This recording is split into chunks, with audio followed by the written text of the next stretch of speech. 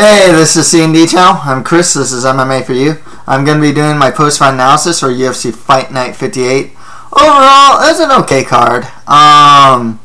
There's some cool finishes. Some of the other fights, actually, most of the fights are pretty good. There's a grinder here and there. But otherwise, I thought it was a pretty good card. My picks weren't too bad. I got 8 out of 12. Ones I missed was Vitor Miranda versus Jake Collier, Leandro Issa versus Yuta Sasaki, Hakan Diaz versus Darren Elkins, and Rashid Magomedov versus Elias Silverio. Bonuses. There were 4 performance of the night bonuses. There wasn't a fight of the night. Lyoto Machida, Renan Barão, Vitor Miranda, and Eric Silva all got performance of the night.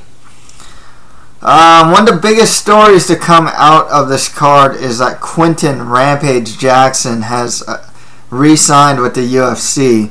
However, Bellator Scott Coker has stated on Twitter that he feels that Jackson is still signed to Bellator. There was apparently what Jackson is claiming is that there's a clause in his contract that says if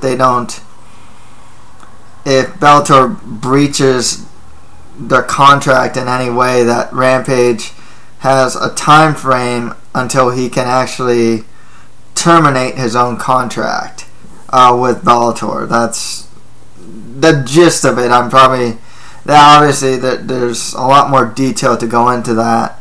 But, yeah, it's a good signing in the sense that you got someone with name value.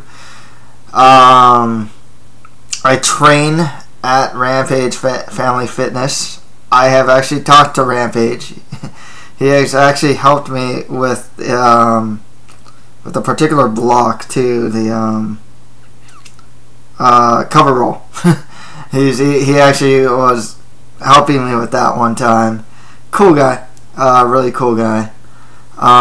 So it's good to hear. If he is back in the UFC, good for him. He's going to make the most money he can through MMA in the UFC. There's always fun fights for him too. A fight with Shogun, Lil Nog, Dan Henderson again, if you want to go that way. If you want to give him some of these up-and-comers like an OSP or Jimmy Manuwa, could do that too. So, but he's definitely got a lot of name value.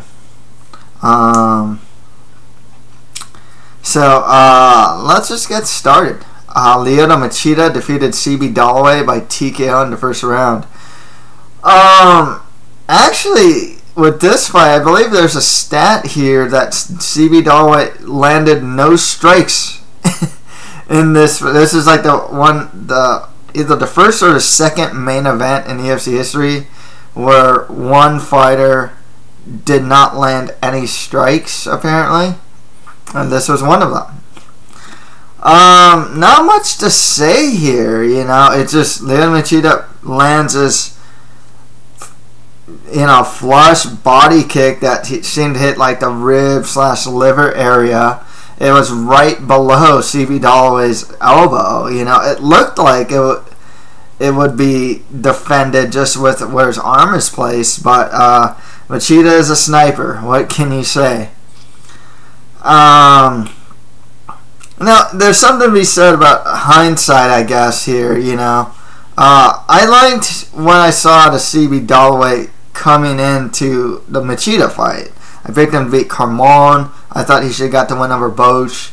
You can tell that he was a guy that was really putting together everything. His wrestling, his grappling, his striking was finally coming along. He looked like a top 10 guy. And he probably still is a top 10 guy. I think he's number 10. I don't know if he's going to get dropped out of the top 10 because of this. But he looked like a guy that had a top 10 skill set. In hindsight, though, it wasn't a bad match on paper. Machida was expected to win, but there was upset potential with Dollaway. He's a good fighter. Like I said, he's a solid fighter. Top 10 skill set, in my opinion. The thing is, though, last guy he fought was Francis Carmon, and then he go to Lyoto Machida. That's a pretty big jump. There were guys in between there, like Telis Leites, I thought was a good option for Dalloway. Tim Kennedy, Michael Bisping, Mousasi even, There's a lot of guys that I thought Dalloway should maybe fight. Not top 5, but more closer to top 6 through 10, type of guys. It's not unusual, though, to see, I guess you can call Dalloway an up-and-comer, just break into the top 10 and get his first top 10 fight, whoever it is. Former champion, number 2 guy, number 3 guy, it doesn't matter. You got that big fight, and it's a main event. So it's not unusual to see that with up-and-comers that are, doing pretty well. But, just in hindsight, you can just say it's way too much too soon for Dalloway at this point. He just wasn't ready for someone the level of Machida. I don't know if he ever will be, but, man, if you're going to get your entry to the top 10 fight, man, Machida's like the toughest guy to get, I mean, there are so many other guys that are better entry to like that elite, that one elite win type guy. Maybe not entry to the top 10, because I think Dalloway is like top 10, but like that entry into that upper echelon where you're like really contending for the title. Man, Machida is the guy you probably want to avoid, but the fact of the matter is the middleweight top 10 really good. I mean, okay, you don't get Machida, you get Jacare, get Luke Rockhold, get Yoel Romero, even guys that are like 6 through 10, whether it's, I think Mousasi's around there, Kennedy, Bisping even, pretty tall. At this point, I don't know how well. I think Dalloway could do pretty well against Bisping, actually. But, tough fight to get that first, like, big name main event for Dalloway. Machida's actually said he wanted to fight Luke Rockhold next. I think that's a great fight. It makes perfect sense. If Rockhold wins, you give him a title shot. If Machida wins, maybe give him a title shot. It's not out of the question. Or else you can give the winner of Romero versus Jacare the title shot. Machida fighting Chris Weidman again. I from what I read, I think a lot of people actually aren't against it. I mean, he was already behind on the scorecards, but that rally in the 4th and 5th round, I think endeared people to the idea of like, hey, maybe if Machida changes things up in the first round and the earlier rounds, maybe he can beat Weidman. At least he managed to do relatively well against him. So it's not out of the question that Machida could get another shot at Weidman. As far as CB Dalloway goes, Tim Kennedy or Bisping would be good.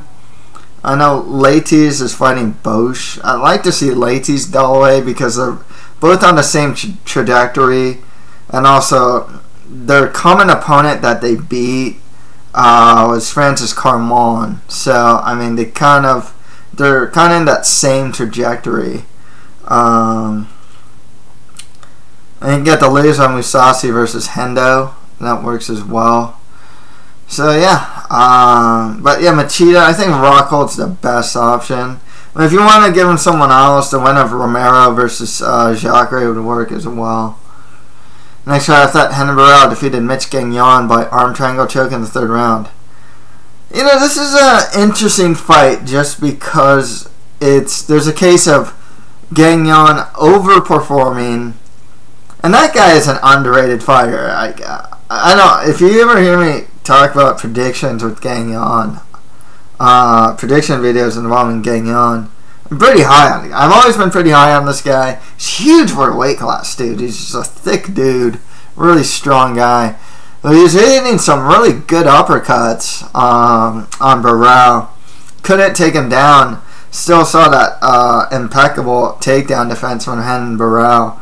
But, Burrell's getting tagged a lot more than I'd have liked him to. He didn't utilize the jab as well as I liked him to. He was utilizing it, but just not as well as I'd like him to. Because that's one of his better range finding weapons. He was kind of like whiffing some punches too, so that wasn't really something. It wasn't a good look for Burrell. I mean, he looked good overall, but like the way he was getting tagged, I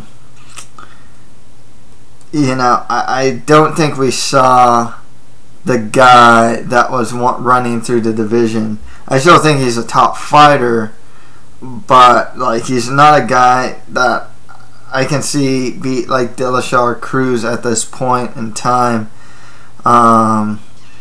Seemed a bit hesitant. I guess that's a word. Couldn't really pinpoint it.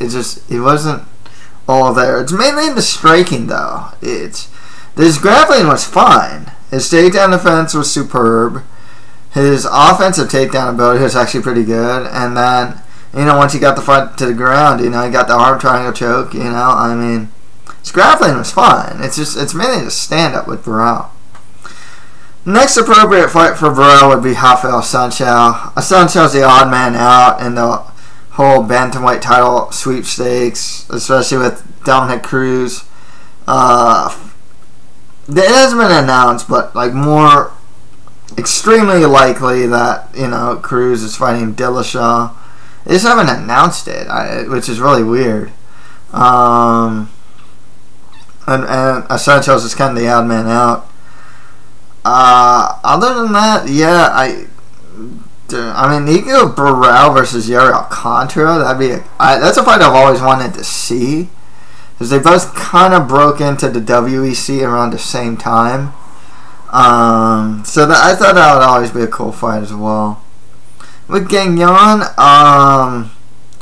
he might be like that one guy that Faber fight. Like how Faber always fights like these dangerous up and comers.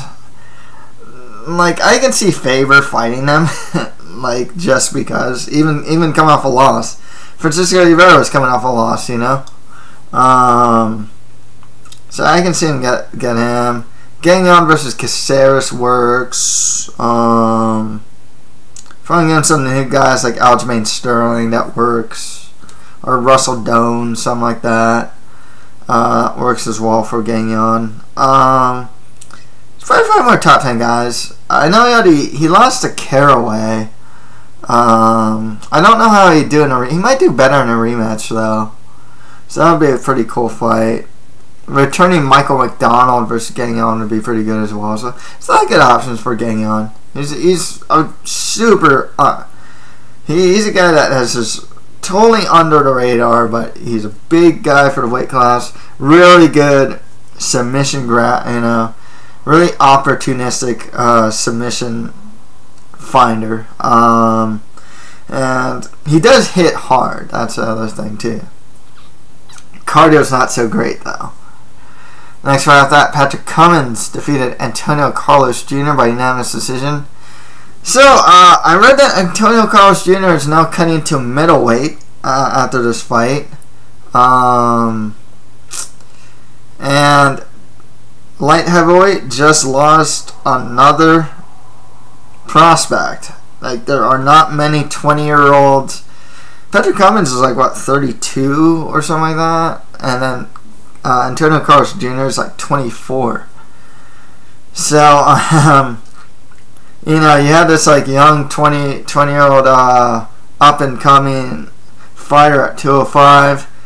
Now he's going to go down to middleweight. So, light heavyweight, he loses yet another prospect in the division that doesn't have many many fighters in their 20s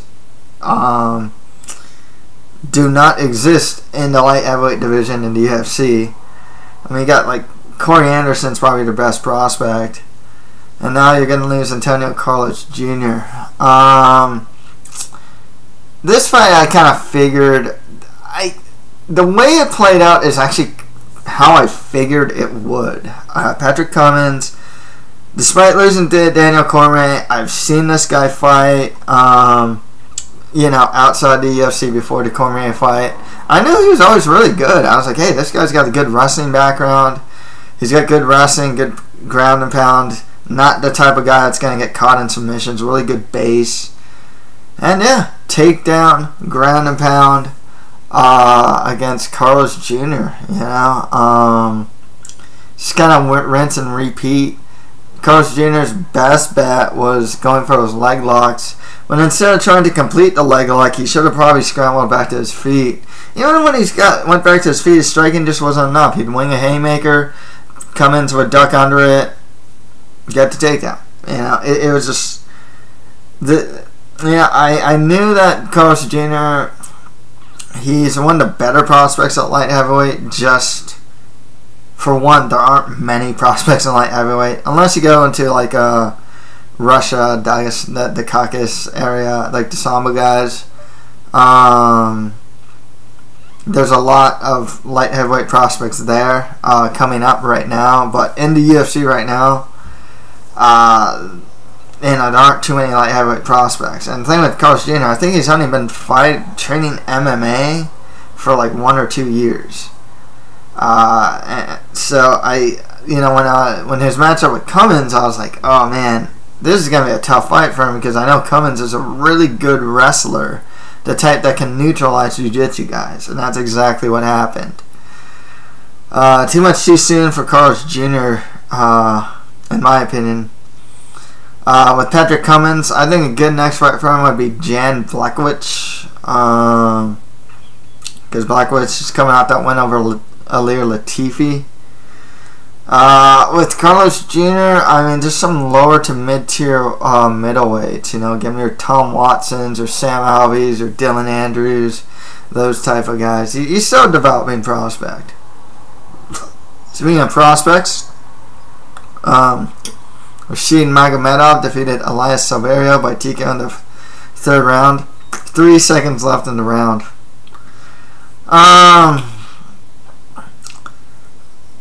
I picked Silverio thinking that he'd be able to take the fight to the ground.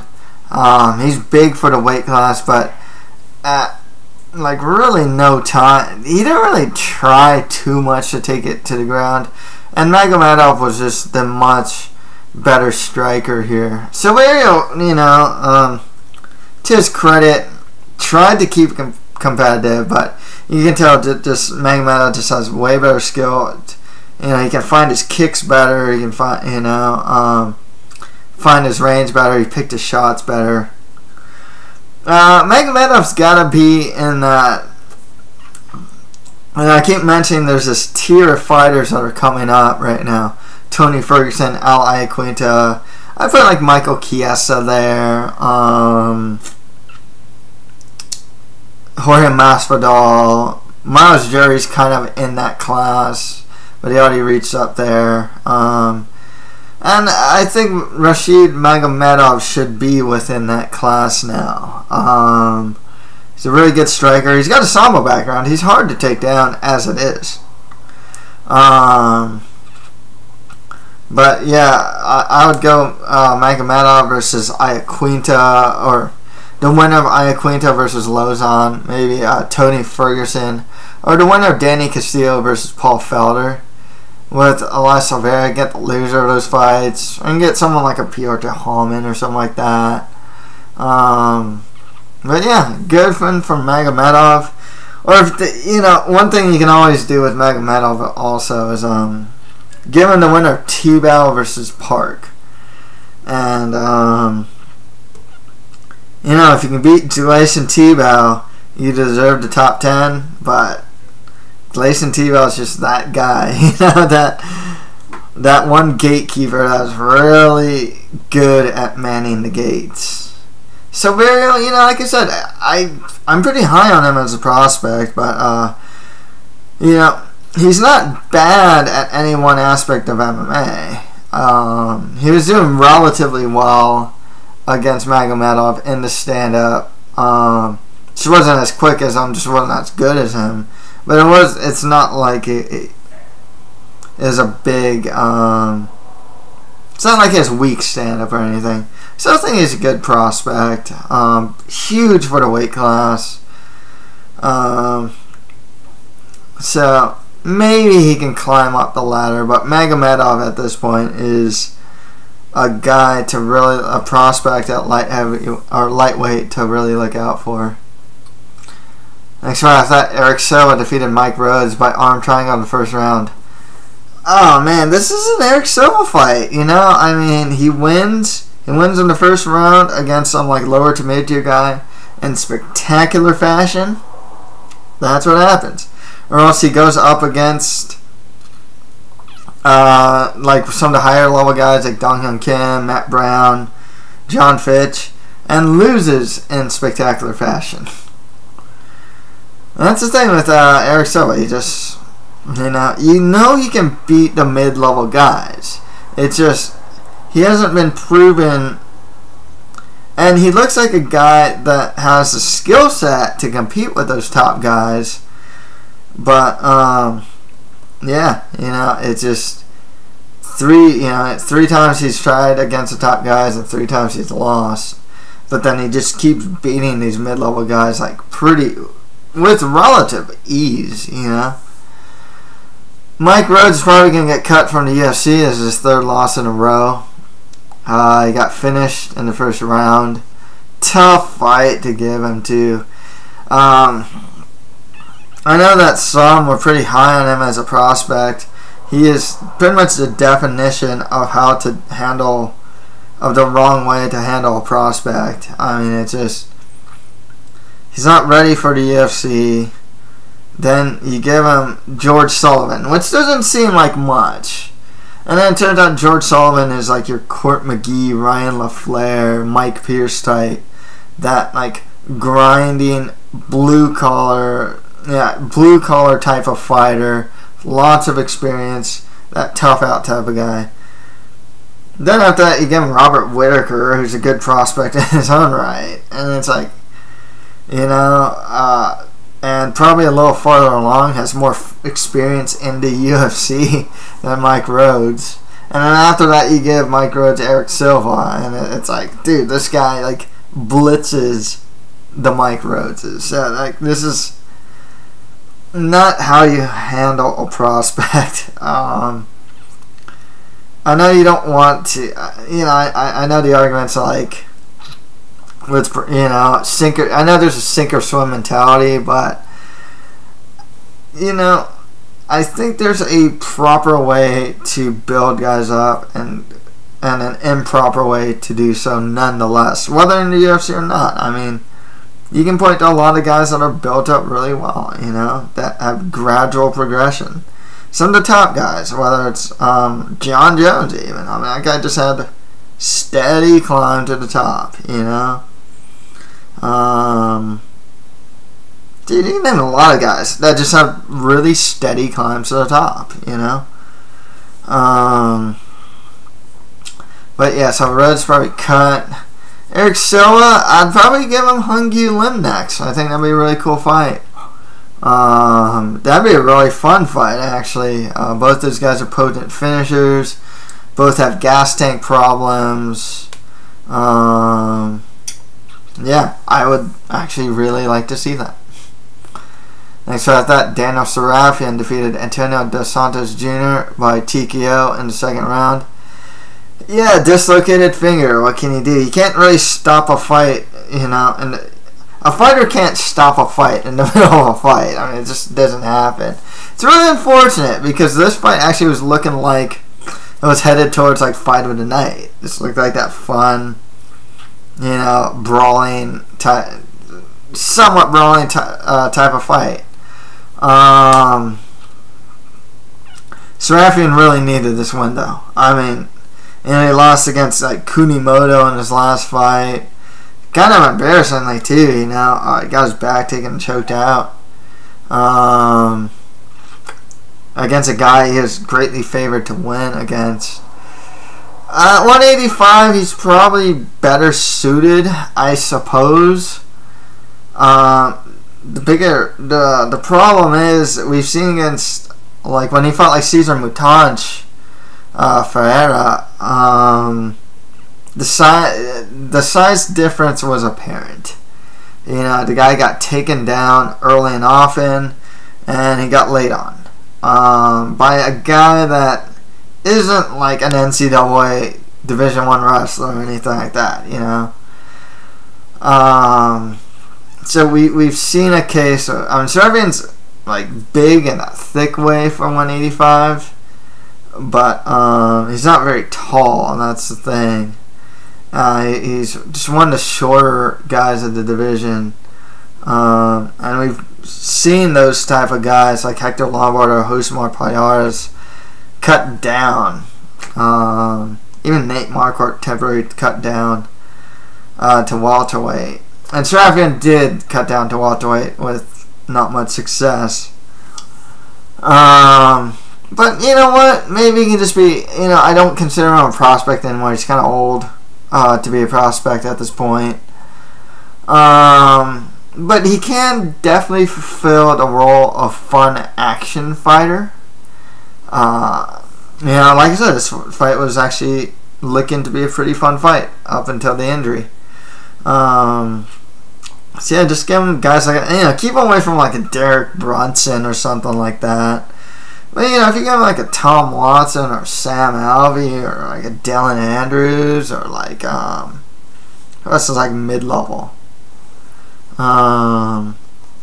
It's like those guys that have a more propensity to keep the fight standing.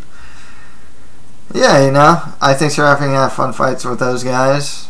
Antonio Dos Santos Jr., I'd say the same. Like, I think he kind of fits the mold of fun action fighter at this point. I would probably, yeah, you know, just, man, you know, use him to fulfill that role. Next fight after that, and it's on the prelims. Marcos Rogero de Lima defeated Igor Pekrayak by TKO in the first round. Some people are complaining that they should have allowed a little more ground and pound, you know, to really finish the fight, you know, put a stamp to the finish. I thought the stoppage was fine. I mean, he dropped him, followed up ground and pound. I think 2 shots actually landed clean in the ground and pound. I think Igor Pekrayak's probably going to get cut. The guy is not the most winning fighter. I don't remember the last time he's actually won a fight.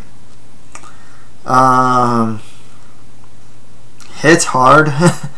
There's not really much to his game, and you know, his role in the UFC at this point is like bounce back fight for guys that they see something with, like Fei Zhao or something like that, or else feed him to some of these, like a guy like De Lima, who is an up and comer in light heavyweight. He's another prospect actually in light heavyweight that isn't too bad. I believe he's actually cut to middleweight before though. I remember watching Marcos Rogero de Lima back in Strikeforce. They actually gave him one fight in Strikeforce. It was against Mike Kyle though. And Mike Kyle during that time was actually pretty solid. Still is a solid fighter, you know. It's a little too much too soon for Rogero de Lima, but he's a solid fighter. Muay Thai's really good. He hits really hard. I'd have to see more of his grappling now. I just don't remember much about his grappling, but you know, I know if he goes up against other strikers, he can do pretty well. I can't imagine this huge ceiling on this, or this really high ceiling on him, or anything like that. I see a relatively low ceiling on him, but I think he's only 29, and like I said, there aren't many light heavyweights in their 20s. Even 28, 29-year-olds are kind of rare in the division. He's still improving. I think he's moved to ATT, if I'm not mistaken, so it's a good fit for him. Yeah, just for him, just more lower to mid-tier guys in the division. For Pekrayak, he's probably got cut after this. Next we have that Renato Canero defeated Tom Inimaki by rear naked choke. Man, there's a lot to like about Renato Canero, man. I gotta say. And Tom Inimaki, 3 losses in a row, all 3 by submission. He lost to Backstrom by a bulldog choke, right? Chess Skelly choked him out, and now Renato Canero choked him out. Tom Inimaki is probably gonna be done with the. He's probably gonna get cut from the UFC. There's a lot to like about Canero, though, man. I saw footage of this guy, and his striking looks so much better now. His kicks look good. His punches are straight. He's a tall guy, and he was actually using straight punches. I really liked what I saw from his striking. And this guy's ground game, man. If this guy takes your back, you're like done. So there's a lot to like about him. I am very curious to see his progression moving forward. I think he's I don't know if you'd call him a blue chip prospect, but man, his striking improvement has really opened my eyes, actually. Definitely someone with good potential for sure. It's more lower to mid tier guys at featherweight for Canero. So right after that, Hakan Diaz defeated Darren Elkins by unanimous decision. Man, did Hakan Diaz need this win. He was another guy that looks like he's going to get cut. Darren Elkins, he is keeping his streak alive of win-loss, win-loss. Because previously he beat Lucas Martins, lost against Hakan Diaz.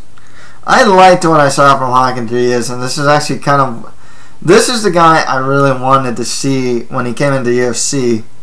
Beat Yuri Alcantara, and I was pretty high on him, and then they gave him like Nick Lentz, and then like Ricardo Lamas, and he lost those fights, you know, and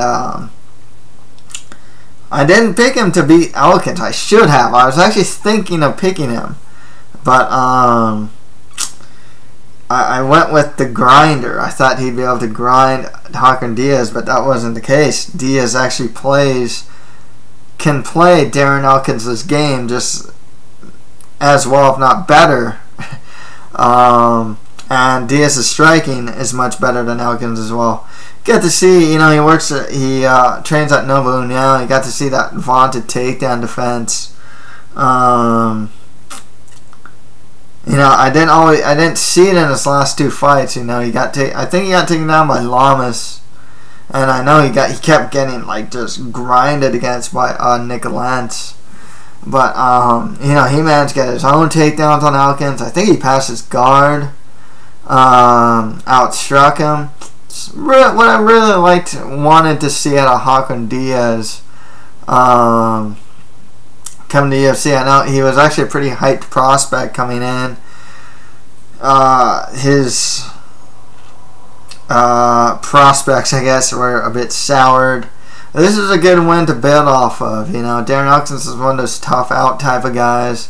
Only, you know, there's certain fighters that beat Darren Elkins: Jeremy Stevens, Chad Mendes, Hakan Diaz, Charles Oliveira, I think. You know, there's a certain level of fighter that can beat your Darren Elkins, and yeah, Hakan Diaz did that. You know, he beat him. Tough to say who gets next, though. You know, thinking who's coming off of I think you should get someone come off a win, not a loss. I mean, you can give him like Charles Oliveira or something like that. That's a pretty tough matchup. That'd be a pretty cool matchup, though. Yeah. Jeez, who else? Jeez, Cub, Frankie. Yeah, some guys are pretty high up there. Like, you know, you don't necessarily need to give them like Frankie Edgar or something like that. Yeah, Chess Skelly, actually. That wouldn't be too bad. Chess Skelly, Hakan Diaz, that'd be pretty cool. There's so many other prospects at featherweight that I'm just like totally forgetting right now that Hakan Diaz can fight. With Elkins, let him be the gatekeeper, man. You know, that's it's kind of his role now. He'll beat your Lucas Martins, lose to Hakon Diaz. But you know, his grinding style, perfect gatekeeper type, really good chin. Let him get, let him get some up and comer. Heck, give him Hanato Carnero. You know what I mean? That wouldn't be a bad fight for him. Next fight after that, Leandro Issa defeated Yuta Sasaki by rear naked choke in the second round. Man, did this one surprise me? I think it surprised a lot of people. Gotta say, I was pretty high on Yuta Sasaki. Coming in. There's 3 young Japanese prospects that came to UFC: Kyoto Horiguchi, Michinori Tanaka, and Yuta Sasaki. And all of them looked like Horiguchi probably has the most potential. I think he's pretty much top 10 at this point, skill-wise. But the other guys look like guys that are headed to the top 10,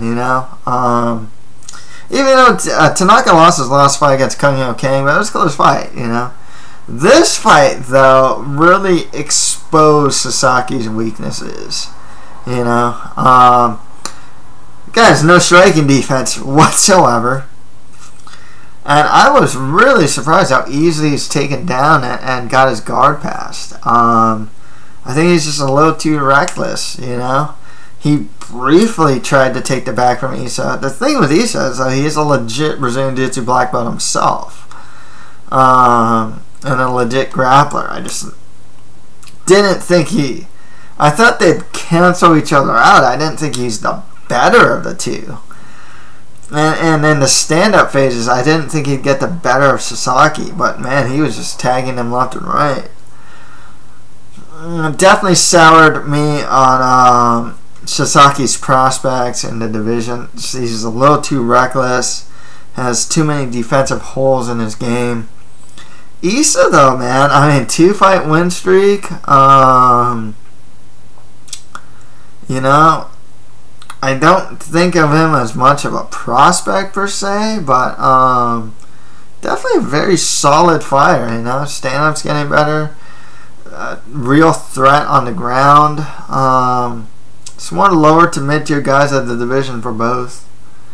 Next fight after that, Tim Means defeated Marcio Alexander Jr. by split decision. Judges got it wrong. That one judge who gave Alexander Jr. The 29-28. I don't know what fight he was watching.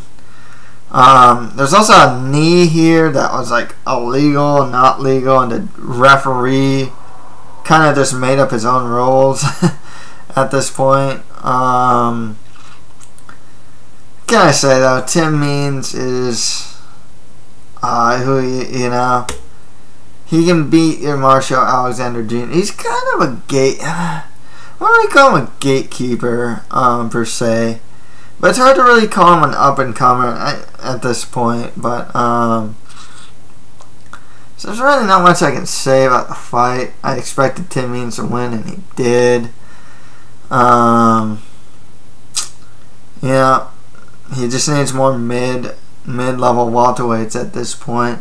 With Marcio Alexander Jr., is he coming off? Yeah, it's Lyoto, right? Yeah, this guy's Lyoto. It's like a 2-fight losing streak. I gotta say, man, getting Tim Means. So this guy fought Warley Alves and then Tim Means. It's pretty tough, man, for like a new prospect to the to the UFC. Those are 2 pretty tough fights. If they keep him, I hope they give him someone a lot easier if they keep him. And finally, Vitor Miranda defeated Jake Collier by knockout, 4 minutes and 59 seconds in the first round. Didn't expect Vitor to win. I know his stand-ups are really good. I thought Collier would overwhelm him, but that didn't happen. Vitor's like in his mid-30s. He's not much of a prospect. Maybe he can fulfill the role of fun action fighter. He does have legitimately good stand-up, but Yeah, so not much I can really say. Collier, just one lower to mid-tier guys at division for him. So that's it for my post-fight analysis for UFC Fight Night 58. If you have any comments, just leave them below. That's it for MMA for you. Thank you guys very much.